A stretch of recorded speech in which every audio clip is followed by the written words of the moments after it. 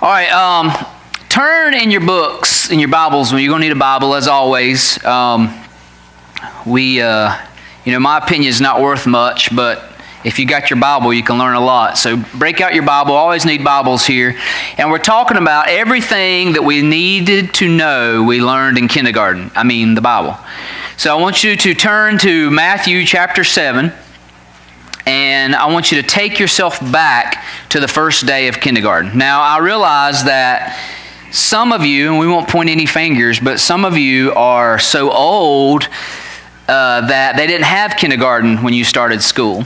But you still remember a little bit of your first day of school, right? So raise your hand if you have any memory whatsoever, even if it's vague, because mine are pretty vague, your first day of school, kindergarten or first grade.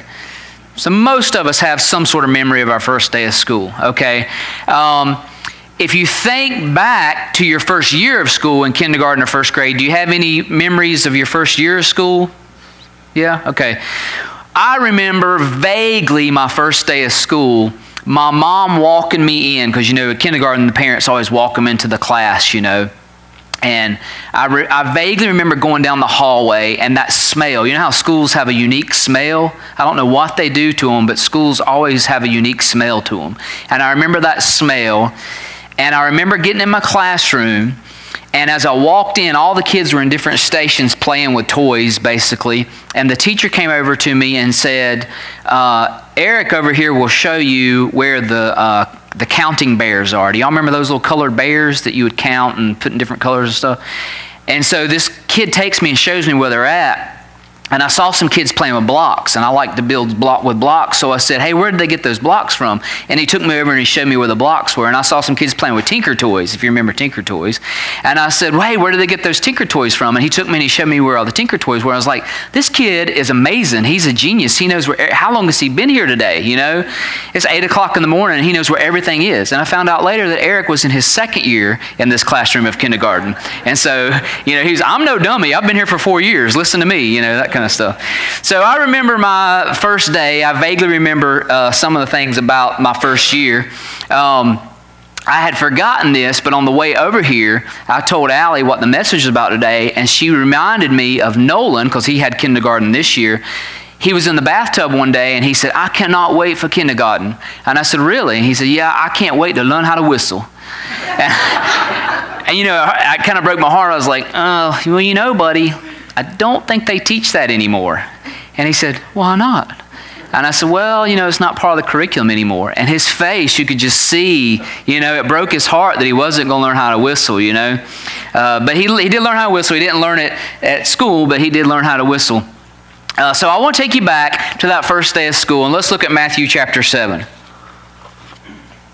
My kindergarten class, it's not like it is now. Now they, not completely, but now they separate the kids kind of like a lot of the classrooms. Like Nolan was in a combo class this year, and what they try to do is if you're in a combo class, they try to take the smartest 5-year-olds and put them with the smartest first graders. Now, he was not one of the smartest kindergartners, but we were able to get him in that combo class because Noah and Allie were smart when they were in kindergarten, and Noah was in a combo class at some point, and it really benefited him. And so we thought, well, let's put Nolan in the combo class because it'll really benefit him. And Nolan was further behind than our other kids because Noah and Allie went to preschool, and Nolan did not. And so Noah was very smart as soon as he got to kindergarten. A lot of it's because he had a good preschool teacher. And Allie was just smart on her own. Like we were at the lake about this time of year when she was 4 years old or 5 years old. And she had not started kindergarten yet. And she picked up a book and she sat in her grandmother's lap and she starts reading the book to her.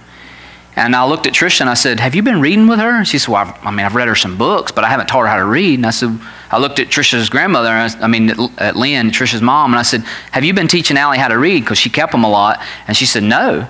And Allie had just picked up a book and caught on and started reading by herself. Well, Nolan was not like that at all. He was very far behind where they were. So we thought if we put him in a combo class, it'll help him catch up, And I think it did a little bit, but they were telling us at his preschool assessment that they take you and they take the little counting bears, except I think he had trains. And they say, okay, now put all the blue trains together. Put all the big trains together and the little trains together. Count the trains, and that kind of stuff. And they kind of see where they're at, how high they can count and stuff. Well, when Noah was supposed to count, he came to us and said, I had to count for my teacher today. And I said, well, how high did you count to? He said, 300. And I said, and this is, kindergarten. I said, wow, you counted 300? That's good. He said, yeah, she made me stop. And I said, made you stop? He said, yeah, most of the kids were counting to 10 or 20. A few kids got to 100. He said, I got to 300. And she said, that's enough. And I said, oh, okay. So, we kind of knew right off the bat that math and Noah kind of fit in together. So Nolan, our youngest, he's at his pre-K assessment, and they've got scissors there. And we don't let him use scissors. And so she says, cut this, little teddy bear that's traced out. Well, he can't cut them. I mean, he's switching hands. He looks like he's never used his hands before. He puts them down because he's cramping up. He can't cut. And the scissors, the scissors with the orange handles, And so she says, all right, look at these little trains. I want you to tell me the colors. And she said, point out blue. And he points at blue. And she says, point out red. And he points at the red. And she says, point at the orange ones. And he said, you don't have any orange ones. And of course, there's one there that's supposed to be orange. And she said, well, you don't think these are orange? And you know how sometimes an orange is really like an off red, He said, that's dark red. That's orange. And he points at the scissors, So she brought us over, and she was actually Noah, our 18-year-old. She was Noah's kindergarten teacher too. And she said, he's really smart. Now, this is the first time we'd heard this about Nolan, okay? And we were like, really? And she tells us the orange story, And I said, well, that's observant. I said, but how did he do with the scissors? And she said, and she held up his paper, and it was like this raggy, thing. She said, he didn't do real good with cutting with the scissors. He just knew they were orange, And I said, yeah, we don't let him have sharp objects at our house. So kindergarten is new and different for everybody in their first day of school and all that. And then as you go through the kindergarten year, I know you might have some different memories and stuff. And I was trying to remember the things I could remember about my first day in school and my first year in school. And you know how silly things stick with you, right? Like you can remember the silliest things. Like although we had Eric in that class that was in his 7th year kindergarten, we also had, they don't separate them by brains anymore. They didn't separate them by brains back then. We had a kid that was repeating kindergarten, and we had a kid named John Hyde who was the smartest person I've ever been around. He could read the back of the milk carton in kindergarten. It amazed me. Like, I still remember sitting in the cafeteria, those little cartons that you can't ever open, and you have to try to open them on both ends, and they never tear open just right. And then you finally get it open, and the milk's spoiled because it's cafeteria milk, and it's been sitting in that little cooler that's 74 degrees all day. And I remember showing him the back of my milk carton, and I said, what does this say? And he said, riboflavin. I was like, what? And if you look at the ingredients in milk, it still has riboflavin on the back of it. And I could not believe that. I was telling everybody at lunch, John knows this word. It's riboflavin. John knows this word. I probably couldn't even pronounce it right back then. But he nailed it, And so I was thinking of little things like that and how silly they are. And I got to think about the cafeteria. They don't really change. And I've mentioned this before. Why do they have pizza and corn on the same day every time in the cafeteria? Everybody's eating in the cafeteria. They have pizza and corn on the same day. There's not a pizza restaurant in the world where you can get corn. Right? Those things bother me. You go to Pizza Hut, you go to Domino's, you go to Papa John's, you go to Sir Pizza. You can't say, oh, and I'd like to have a side order of corn. They don't do it. But every public school in America, when it's pizza day, you've got the corn and the chilled fruit, right? And so those little things, you remember those things, and they kind of set you back a little bit, and you get nostalgic, and although I still never want corn when I eat pizza. But a couple of big, traumatic things will stick with you too. And I remember a couple of major events in kindergarten. Number one, when I was 5, in October of that year, my younger brother was born. So in kindergarten, my mom was pregnant with my little brother. And I don't remember a lot about her being pregnant, but I do remember, back then 9 months is such a long period, right? It's like my whole lifetime she's pregnant. All I can remember is her being pregnant. And I came in from lunch one day back into the classroom, and my teacher said, hey, your parents called and they want you to know that your mom had the baby. And I said, you're lying. And I didn't believe her. And she said, no, I'm telling you the truth. And I said, I don't believe you. And she said, no, they're going to come pick you up today and take you to the hospital. You've got a baby brother. And I said, I don't believe you. My mama's still pregnant. Because in my mind, she's supposed to be pregnant. She's been pregnant for a long time. So I remember leaving the school that day and Jason being born. And then I remember negative traumatic things. I used to hate to use the bathroom at school. And I know that's kind of a common thing, but I was not going to sit on that toilet in kindergarten. I would hold it. I'd pee all day long, but I was not going to sit down on that commode. And one day, coming back from lunch, my stomach was just rolling, and I thought, man, I don't know if I can hold it all day, but I tried, and I failed. And it was the time in class where after lunch, the teacher has her book, and she's in a rocking chair, and you sit on the carpet in front of her, and she reads you the little book, So I'm just sitting there looking, and she says, someone's had an accident today. And I said, not me. And my best friend said, not me either. And so after story time, she calls me up to her desk, and she says, Duncan, have you had an accident? And I said, no. And she turns me around, and back then, you could do this. She looks down the back of my pants, and she says, yes, you did. And I said, how did you know it was me? And she said, because you said, not me, just like that. And I said, well, so did the other guy, And she said, yeah, but you said it first. And I remember pooping my pants in kindergarten, right? I probably remember 3 days in kindergarten, but I remember that day. All right, let's look at Matthew chapter 7. Matthew chapter 7, verse 12. So in everything, do unto others as you would have them do unto you, for this sums up the law and the prophets. What do we call that?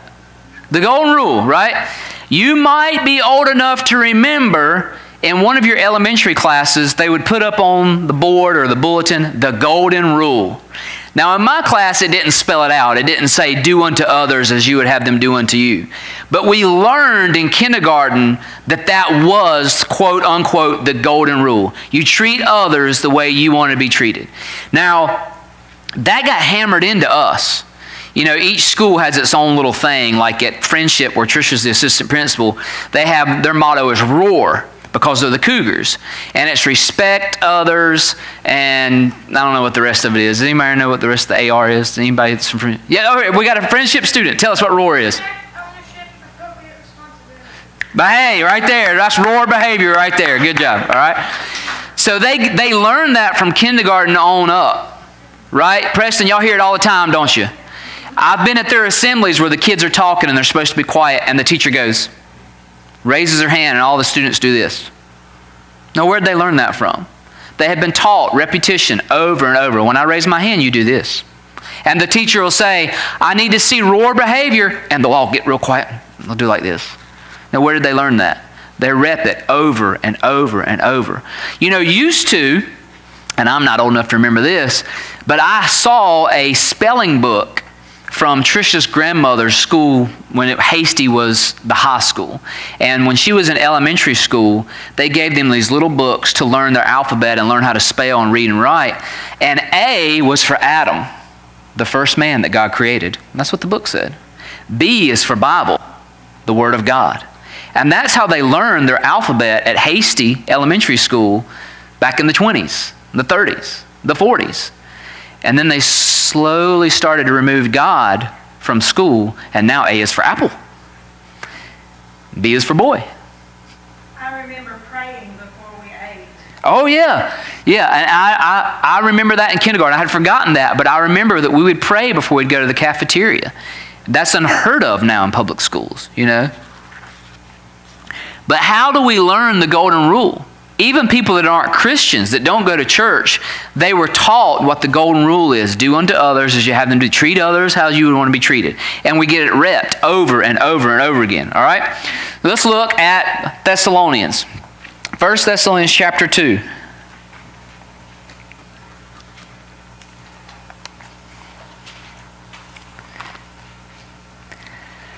Y'all remember, did y'all get the report cards that would say, listens and follows directions, and you would get satisfactory or needs improvement and all that kind of stuff. Gets along well with others, that kind of stuff.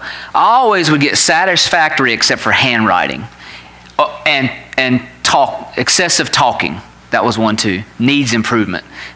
I don't know what that was about, but I would always get a needs improvement on handwriting, which I understood, and excessive talking. Or refrains from, that's what it was. It would say, refrains from unnecessary talking, N. And you'd look down at the bottom, it'd say, needs improvement. So I would always get the N's on my handwriting and talking too much. Let's look at that 1 Thessalonians chapter 2.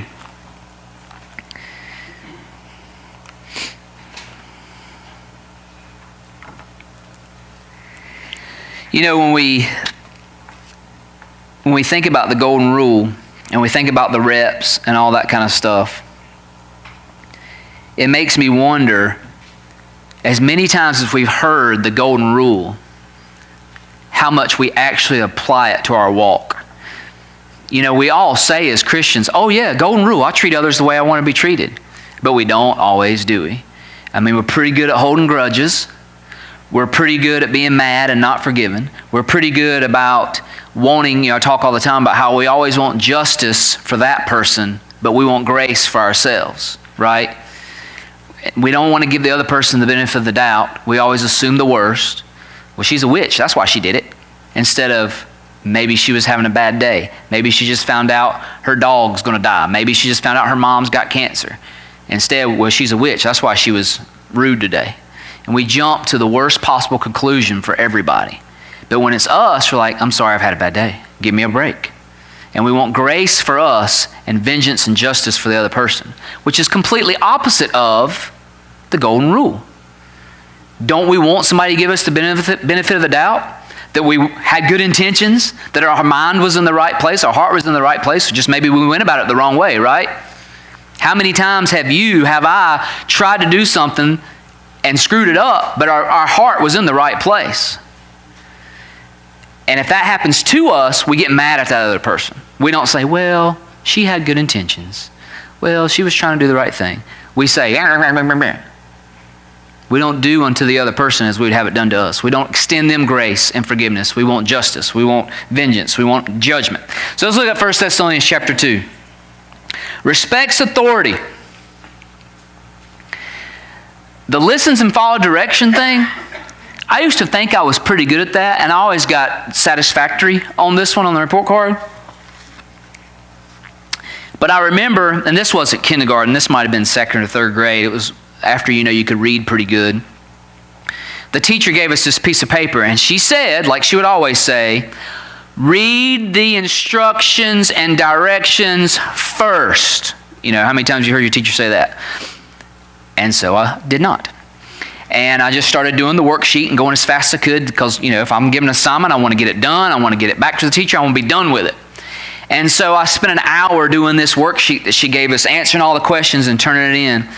And an hour later, when we were all done, the teacher hands them back out, the ones that actually put names on them, because, we don't do a good job putting our names on our papers either. And that's something else the teacher would always say, put your name on the paper. And she said, all of you that spent an hour doing this, raise your hand. And, all but one kid's hand goes up. And the one kid that didn't raise their hand, she said, will you tell everyone why it did not take you an hour to do this piece of paper?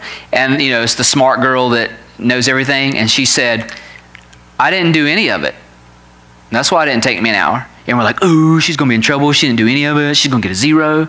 And the teacher said, why did you not do any of it? And she said, well, the first direction was don't do anything on this piece of paper. Don't answer any questions. I was like, oh, snap. I wish I'd have read those instructions. I just spent an hour wasting my time on this, right?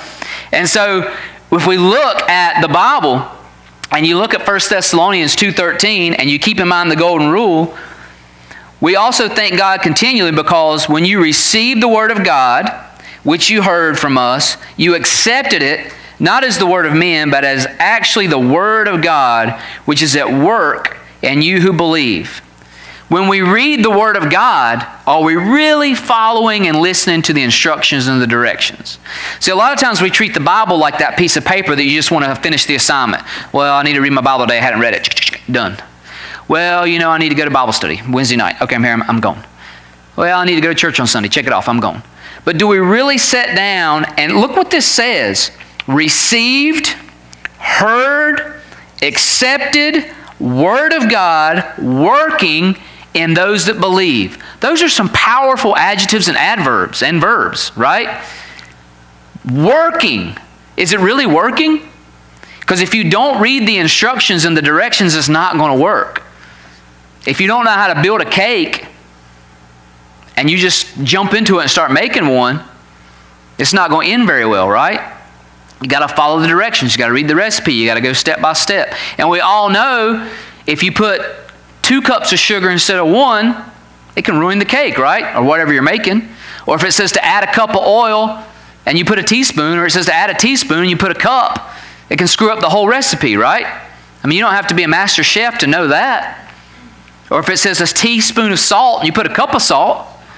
So you got to read the instructions and the directions. If we would take that much time to make sure we got the apple pie right, or the lasagna, why in the world will we not look at this and spend the time, effort, and energy to read the instructions and follow the directions? Because it says, you that have received the word of God, when you heard it, if you accepted it, not just as word of men, because see, this isn't just a bunch of stories written by men. It says it is actually the word of God.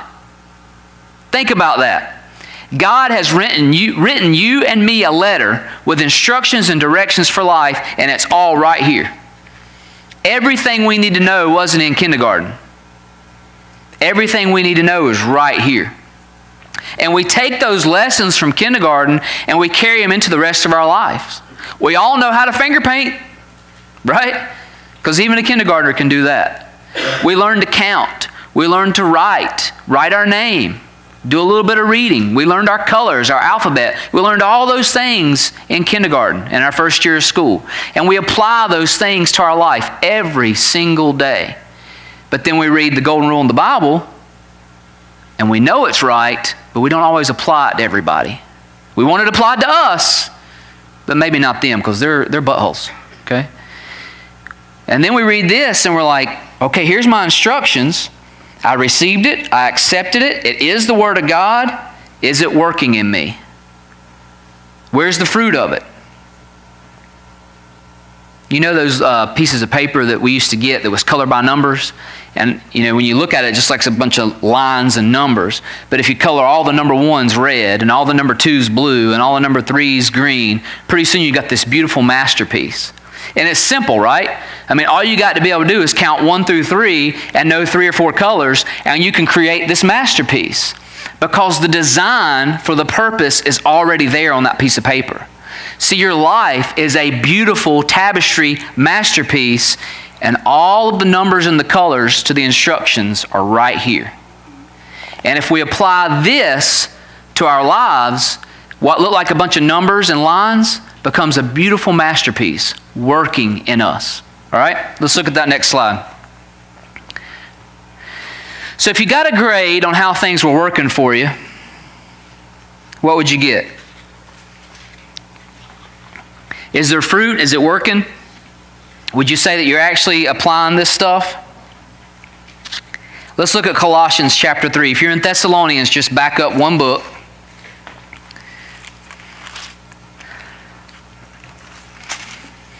Colossians chapter 3. And y'all have probably heard this 1,000 times. Whatever you do, work at it. I'm sorry, I'm in verse 23, 3:23 through 24. Whatever you do, work at it with all your heart, as is working for the Lord, not for men, since you know that you will receive an inheritance from the Lord as a reward. It is the Lord Christ you are serving. See, if we apply this, it's not for our glory, it's for God's glory. If we will read these instructions and follow it, then we start to carry out what God intended for us, and it'll start to affect other people. Now, you may think to yourself, I'm getting a bad grade. You know, if the truth be told, needs improvement. My grade would be needs improvement. Am I giving other people the benefit of the doubt? Am I treating everybody else with the golden rule? Am I accepting, hearing, and receiving the Word of God and living it out? Satisfactory, very good, needs improvement. Only you and God know the true answer to that, right? Look, we all need improvement, but I could be up here completely faking it, and you wouldn't know. I mean, you would figure it out eventually, Nobody really knows your heart except for you and God. And sometimes we're not honest with ourselves. Sometimes we lie to ourselves about the condition of our heart, about the condition of our spirituality. But it doesn't matter if we lie to ourselves or not. God knows the truth. We can't fool Him. So if God was giving you a grade, would it be a very good, a satisfactory, or needs improvement? And again, we all need improvement. We can all do better. But are we bearing any of these fruits? Now, here's some encouragement if you are in the needs improvement branch, okay? You are going to fail at times. There are going to be classes that you excel in and classes that you don't. I remember when Tricia was at UNCG, now she was a straight A student her whole life. And she got to UNCG and she struggled. She still made A's, but she struggled because she's a note taker. And she would come back from class with 50 pages of notes. And she would be studying for a test at the end of the week and going through all these notes. And I'm like, Tricia, why are you writing all that down? And she said, well, that's what I did in school, in high school. And I said, why don't you just listen to them? Instead of, you can't hear what they're saying if you're just writing every word. And she said, well, I can't listen and comprehend. I have to write it down and read it and study it. So that wasn't working in college. And when she got in a really tough class, you know, a lot of times in college, it's kind of who the professor is. Like you can take the same class with two different professors, and this professor, you're going to get an A because of the way they teach, and the other professor, you're going to fail because of the way they don't teach, right? Well, she had one of those that you're going to fail because they don't teach. And she went home that weekend and she told her dad, she said, Dad, I need to drop this class because I'm going to fail it. Well, that was not the right thing to say. And her dad said, you will not drop this class. You're going to finish in 4 years and you need this class to do it. You will pass this class. And she said, Dad, I'm failing this class. If I don't drop it, I'm going to fail it. I can't pass this class. And he said, you will pass this class. And so she didn't drop it and she stayed in that class and she failed it. And then she retook it the next semester with a different professor and made an A in it. Same subject, same junk, but she got the A with a different professor. You're going to have classes, times in your life, seasons, sections that you fail. But you're going to have some that you succeed in too. But if you're failing and things are going bad, here's some encouragement for you. You've probably heard me tell this story before. We all have memories of the first day of school or the first day of kindergarten. I can tell this story now because Allie's out in the trailer. But this year was our trifecta year. We had one starting kindergarten, one starting freshman year in high school, and one starting his senior year. You know, for years we talked about, you know, when Tricia was first pregnant with Nolan, we were like, wow, in 6 years we're going to have a kindergartner and a freshman and a senior. And then, you know, at Nolan's second birthday party, we're like, you know, in a few years we're going to have a freshman and a sophomore and a senior. And then it got here. And it's that morning, and Nolan's going off to school to be a kindergartner, and Noah's going to be a senior, and Allie's going to be a freshman. And, you know, Allie had picked out her first day outfit to go back to school in months in advance. You girls in the back, y'all know how it is, right? You buy your back to school outfit in June. You stand in front of the mirror 60 times, right? Trying it on, seeing how you look in it. And then the first day of school comes. And Allie is ready to go at 7:30, and she's standing at the door going, come on, Noah, looking upstairs to Noah going, we're going to be late, let's go, let's go. Well, Noah had strength class first period, and he had for like 3 years in a row.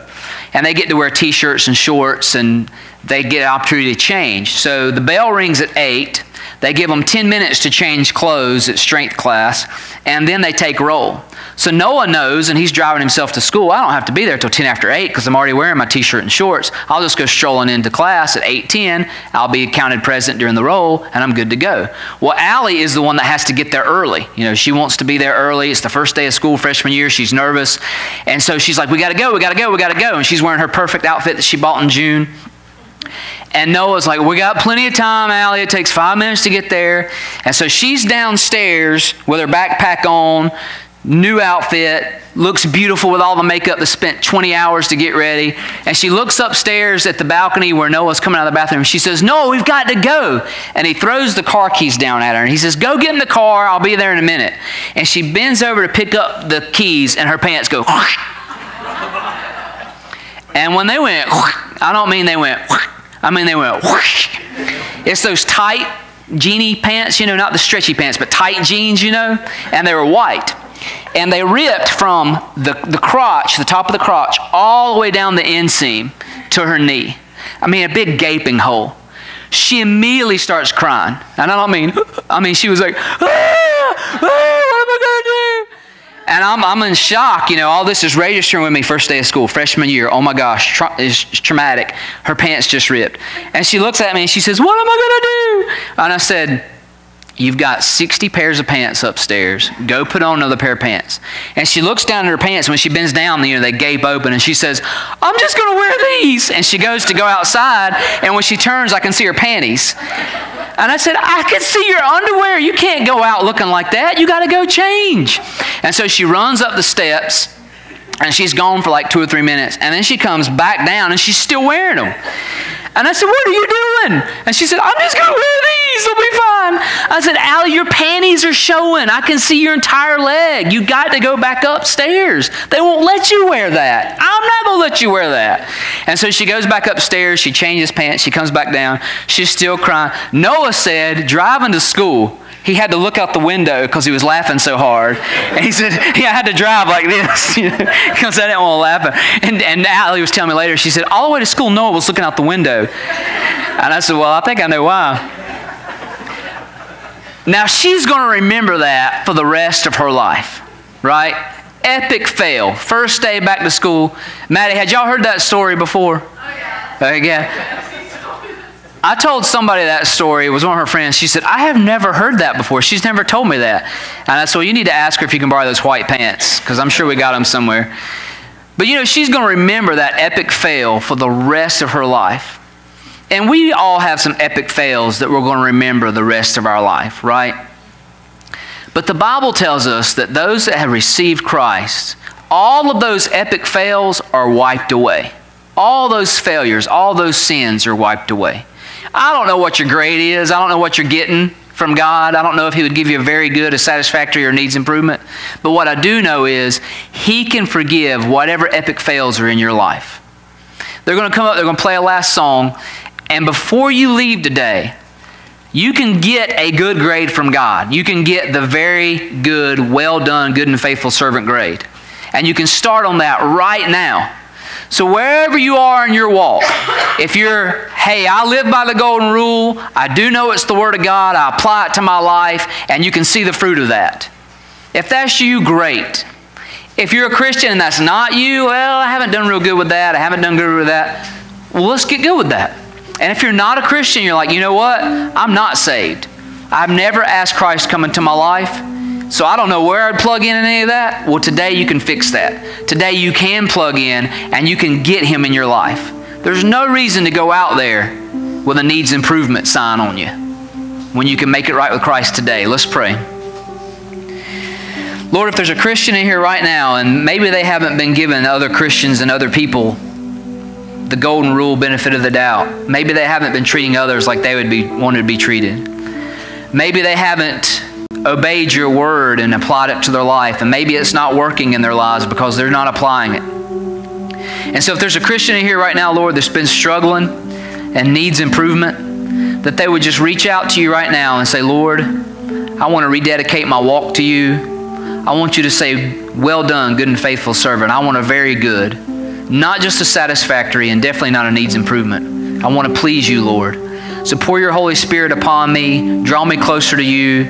Be a light and a lamp to my path and to my walk, Lord." And if there's somebody in here, Lord, that's not a Christian, and they're not sure where they would end up tomorrow if they died tonight, that they would just cry out to you right now and say, "Lord Jesus, forgive me of my sins.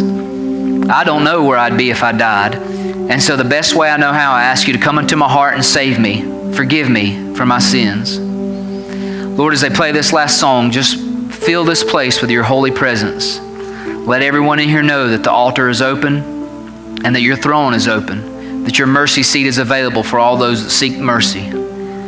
We ask all these things in your name, Lord Jesus. Amen. Hey, this is Pastor Duncan Davis at Impact Church. Thank you for listening today. We hope and pray that today's message has impacted your life for Christ. We pray that you'll impact others' lives for Christ. Come and fellowship with us at Impact Church on Sunday mornings at 10:30. Have a great day and God bless you.